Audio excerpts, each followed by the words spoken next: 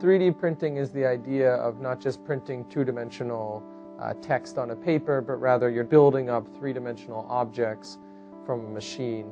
The twist is that can we make them more adaptive and more responsive? So we don't just print static objects that have a fixed life, but rather this object at a given time could be one thing or another thing.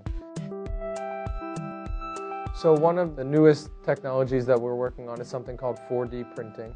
And the idea behind 4D printing is to have change over time. So the fourth dimension we're proposing is the change over time. And so what we did is we printed these strands that have multiple materials and we dipped them in water.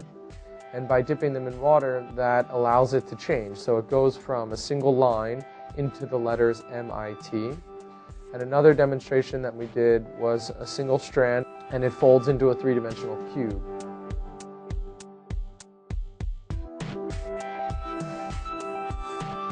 These demonstrate that with a single material, it has the program to be able to go from one state to another, and it has embedded in it that potential energy or that activation so that it could transform on its own, given some environmental activation. In this case, it's water. You could have heat, you could have vibration, maybe sound or pressure.